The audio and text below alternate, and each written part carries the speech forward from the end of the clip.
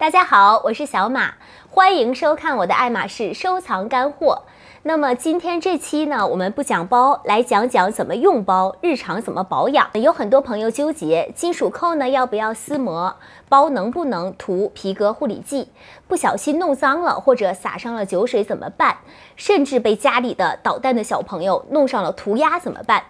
我觉得呢，爱马仕的皮具呢还是比较好打理的，平时一些简单的小习惯就能够帮助你的包长久保持美观和价值。在日本呢，有很多复古的爱马仕包，有的经过10几、20几年，甚至比我的年龄还要大，保存下来的状态还是相当的好。除了使用和保存上的注意点，我也会分享一些好用的清洁小物给大家，一起照着做吧。首先呢，跟大家坦白的讲，我平时用包是属于那种比较粗枝大叶、比较邋遢的那种，就不会太注意。但是呢，我对我的收藏款我都会小心一些的，因为很多都是20年前以上的复古的款式了。那日本呢，它是岛国，相对来说呢，气候比较的潮湿，夏天紫外线又特别的强。现在在我的这个房间里呢，都是每天开着空调，窗户呢也是遮光的，平时包柜的灯光也都会关上，就是为了防止包的褪色呀、发霉呀，或者是干裂这种情况。有的贵妇呢，怕喜马拉雅的包发黄，全年把它放在24小时的空调里。我一般呢会把喜马拉雅保存在尘袋里边，手上有水的话，当然不要去碰包。鳄鱼皮是特别怕水的，下雨天呢尽量少拎出门，它不像牛皮、羊皮那么耐用。鳄鱼皮如果留下水印、小斑点，就很难修复了。如果要拎出门，可以给它穿上就是这种爱马仕自带的雨衣。如果包不小心淋到雨或者洒上水，第一时间要用干布把水吸掉。那有的人就想快点用吹风机或者是暖气把它烘干，就是千万不要烘干啊，也不要晒干，在室温下自然晾干就好。太冷或者太热呢，对稀有皮是非常不友好的，可能引起干裂或者是褶皱。那么另外呢，不管是普通皮还是稀有皮的包，下雨天从外面回来，建议最好不要立即把包包放进柜里，先通风，稍微放置个几个小时，让潮气呢稍微蒸发掉，避免滋生霉菌。尤其像鸵鸟皮这种有毛孔的表面，就是最好让它稍微通一下风，然后再收起来。在这里呢，统一回答大家一个问题，就是说大家比较关心的金属扣上的塑料膜到底要不要撕掉呢？收藏也好，自用也好，我个人觉得都应该是撕掉的。这个塑料膜就像是包装袋一样，正常使用包的情况下，不撕掉包装就觉得挺奇怪的。但是如果买了一个包，比如说我考虑用几次之后还想转手的情况下，我建议可以先不撕。那么扣子和底钉，还有这里它的这个膜最好是都保留，然后保护金属呢，它不会被划伤，转手的时候价值会比较高。不过呢，在潮湿的地方不撕膜，这里的就是小钉子，就是这里的这个4个的小钉子，很容易发霉，就是甚至发黑会生锈。梅雨季家里常开除湿器，也有助于避免包生霉。但是如果因为怕发霉，晴天的时候我要把包拿出来晒晒太阳，也不是一个好的idea。有的包包长时间暴晒或者存放的时候长期的阳光的直射，然后外面看起来其实还是很正常的，但是比如说打开盖子，就是这个部分的颜色和下边的这个颜色就会出现2种颜色，就是其实它包身是已经褪色了。日常使用中，比如说轻度的磨损啊、皱纹啊这些，我个人觉得都是属于正常范围内的，不必要特别的介意。有的人呢还偏喜欢中古包的这种感觉，就是因为这种时间的感觉才能显示出皮质本身的特点。相比其他的奢侈品，爱马仕包最吸引我的一点就是它注重皮具本身原始的状态。是什么样的就是什么样的，不用刻意去做护理。随着时间留下的每一个印记，都是由你的生活习惯而塑造出来的，有它独特的感觉，并且一针一线手工制作的包和流水线组装的制品，在品质上肯定不是一个类beirut的。有些很耐造的皮质，甚至可以用到老，再传给下一代继续使用。我见过最便宜的中古 barking 是那种手柄被宠物的小狗咬破了的大尺寸的包，但整体上来讲呢，日本中古店里保存完好的美品还是特别多的。我觉得这和日本主妇的平时的一些生活习惯有很大的关系。一般来讲，他用包也好啊，或者是用任何的物品也好，都是比较爱惜的，能长久保持包的品相。包的话呢，最好不要塞得太满，或者放很重的东西，这样包的手柄和包身的形状是容易变形的。那么给大家展示一下，这个有点害事哈，当然我的这个是一个反面教材哈，我就是平时用包里面就真的是塞的就是快要溢出来了的这种感觉，然后呢里面就是塞满了，然后不过呢我有这个内胆袋儿，我给大家拎出来啊。日本的话这个叫做baku in baku，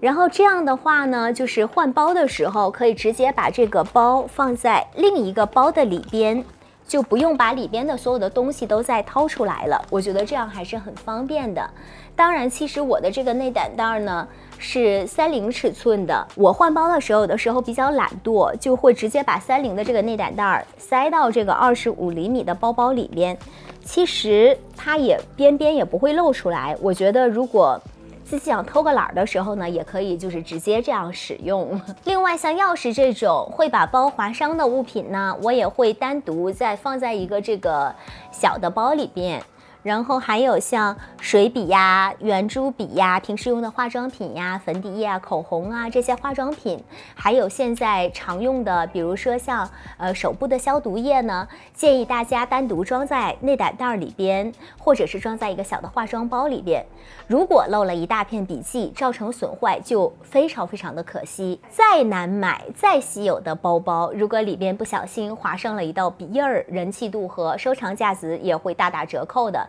所以买内胆袋的这个钱千万不能省。还有手柄这里，就是像这个包包手柄这里呢，用久了其实它是会变色的，或者是感觉有一点点脏脏的。现在我们会经常洗手啊，涂护手霜嘛，手上过多的这个油脂也会造成手柄变色，尤其是像这种鳄鱼皮、稀有皮、背浅色的包呢，也要当心。就是像我今天穿的这个比较深色的这个牛仔裤，走路的时候蹭来蹭去的情况下，很有可能把牛仔裤的颜色蹭到包上。我个人觉得呢，其实包和鞋子是一样的，都要轮换着用，稍微让它有一点休息的时间，恢复到原本的状态。那么疫情期间呢，给大家留下的习惯，除了勤洗手，还有物品要勤消毒，但是总不能对着爱马仕包包这样给它喷酒精，对吧？不只是酒精、香水，还像油脂啊、漂白成分都是要避开的。那怎么能保持包的清洁呢？经常给它晒晒太阳，紫外线除菌 ？No， 首先出门不要乱放，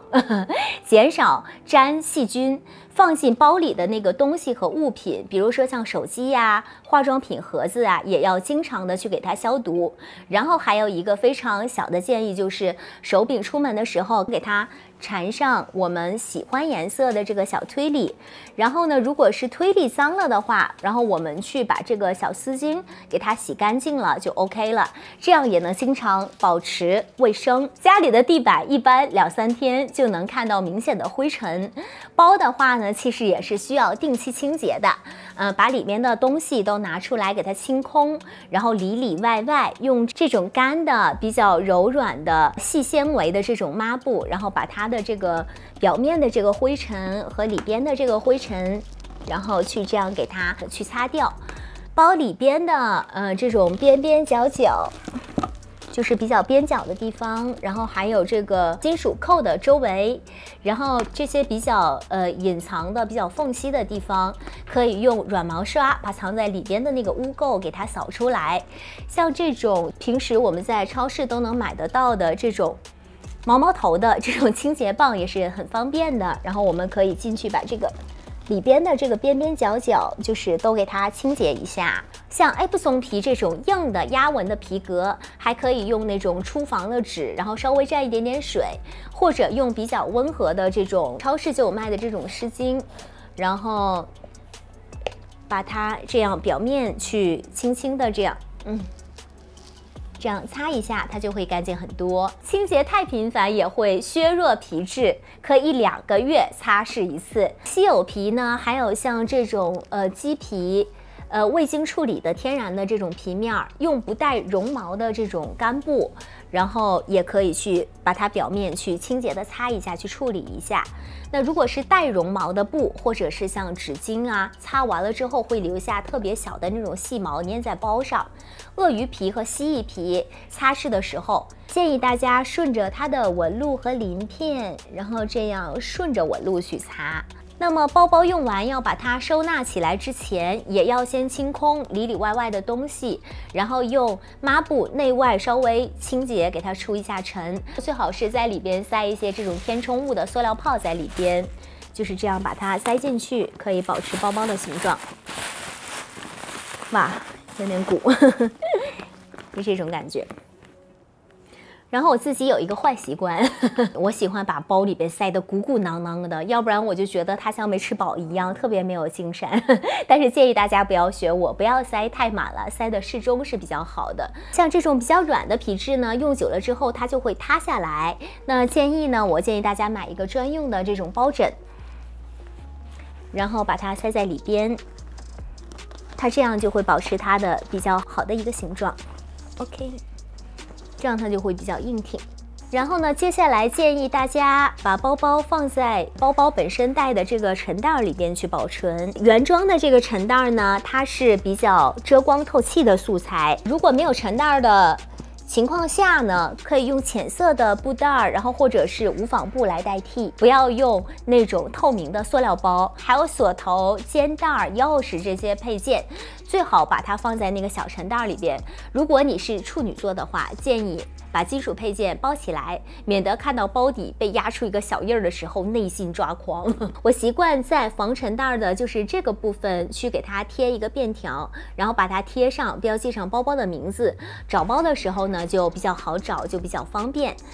家里有包柜的，可以这样把包包就是并排竖着把它放起来，但一定要注意柜子的隔层不够高，包的手柄的这里如果顶到上面的话，最好就是把包这样平着放，不要压住手柄，会把手柄就是压变形，也不要把包的那个手柄和肩带就是挂起来，这样的话同样也是会造成变形的。也可以把包放在盒子里边，盒盖开一个缝儿透气，然后盒子上贴上一个便签。长期存放包包，先在通风的地方稍微放1-2个小时。如果你想把包先护理一下，要注意用的护理剂是不是专门针对这个皮质的。如果你的爱马仕包在自用之余也有考虑转售的价值的话，那么所有的原包装的附属品，比如说像稀有皮的鳄鱼证书，还有专柜的收据，都是多少会影响回收价格的。最好是把它稳妥的保存起来。如果是钻扣的包包，在收藏上更要注意这一点。关于钻石的成色和刻重的官方证明书，千万不要把它弄丢了。包使用和保存不当，会造成塌形、褪色、变色、划痕、手印儿、开裂等等我能想到的这些问题，是不是听着有点吓人？其实不用那么担心。那么每年或者每2年可以把包送去爱马仕做一个 SPA 就可以了。SPA 可以修复它4角的磨损，去除划痕和污渍，缝合开胶脱线的地方还可以更换新的拉链、肩带、钥匙和锁头。那么大部分地区的专柜要修复 Bucking 和 Kelly， 需要把包送去回法国的工坊，由制作这个包的工匠亲自把它修复好。如果是复古的包，可能就会由继承了退休老工匠工号的徒弟来修理，来来回回邮寄和修复大概需要3个月到小半年左右的时间。那么在日本的专柜呢，有驻扎的本地的工匠，大部分的情况下都不需要把包寄往法国，等待的时间相对来说是比较短的。那么这里还有一个小技巧要告诉你，如果你在代购手里买了包，那么有一点点担心的情况下，可以利用专柜的 SPA 去给它验证真假。如果专柜拒绝修理，那么这个包可能就是有问题的。一般小的污渍自己在家可以尝试进行处理，不小心洒上了汤汁、饮料，立即用布先把或者是海绵先把它吸干。然后如果还是留有污渍的情况下呢，可以用温和一点的这种湿巾，然后轻轻的就是这样去打转，把它去擦掉。如果还是擦不掉的话，可以尝试专业的皮革的清洗剂。使用之前呢，记得先读说明书，注意一定要在不显眼的地方，比如说包的这个内里，可以我们先试用一下。如果合适之后呢，我们再继续使用。金属扣上如果有发黑生锈一样的，可以买一个这种就是擦银布，在这个金属扣上发黑的这个部分不用担心，可以这样使劲儿的这样的蹭，然后擦完就会很亮了。还有一种情况，不知道大家有没有遇到过，牛皮的包包上有那么一小块会泛白，这种是皮革放置久了泛出来的脂肪，可以用一个小棉签，然后轻微的沾一点点水，然后对着那个纹路把那个白的脂肪擦掉就好了，不用担心。如果发现包上有划痕或者是裂纹，这种就是比较难处理的啦，建议最好拿去专柜。要是家里有捣蛋鬼在你心爱的爱马仕包上画画，那怎么办？老母亲真的是欲哭无泪呀！不如直接把包改成涂鸦包或者是刺绣包，甚至贴上金箔，变成一件特别的艺术品。不过涂鸦包的市场价值目前还不是很受认可。如果你用包比较粗糙，担心划痕，或者想找一只能用一辈子的包，那么可以考虑以下的这些皮质。那么耐磨的第一名就是我非常喜欢的这个阿登皮，还有 Epson 皮之前推出的这个 Kusubelu 皮，然后两个呢都是停产的皮质，都是属于压纹的皮革，但它的颗粒呢更有光泽，皮的表面呢也会更硬一些。那么比想象中耐造的皮质的第一名，那么我选择，没想到吧，鸵鸟皮。亲身经历，有一次大雨淋湿了之后，晾干了之后，它竟然是完好如初的，没有留下任何的水印。当然呢，鸡皮我也是非常喜欢的，因为这种粗糙的表面，轻微的划痕也可以自我修复，就算是稍微淋湿了，用干的布给它擦一擦，也是可以恢复比较蓬松的质感。不怕雨淋的第一名是这种特殊的防水的材质，比较稀少，也比较小众，可能认识的人并不多。表面看起来很亮很光滑，会把它错认成为 box 皮，但实际上它是一种特殊涂层的帆布，叫做 Amazonia。在帆布外面涂了一层橡胶，得名于这种橡胶的产地亚马逊。类似的还有贝露领涂层帆布。最后不能不提的耐用传承皮革，马鞍皮。它分光滑和粗糙两种。光滑的马鞍皮很容易有划痕，但不是缺点，而是它的一种特点。收藏家们并不介意带上划痕的马鞍皮，有一种历史的既视感，一直是爱马仕最值得收藏的皮质之一。看到这里，你会不会觉得，哇，爱马仕这么娇气，买了都不敢用了？其实并没有想象中这么娇气。手工皮具作为耐用品，只要平时稍微注意一点点，就能长久使用下去。多把包拎出来透透气也是必要的。如果大家还有更多问题，在下面留言告诉我，记得点击订阅，我们下期见。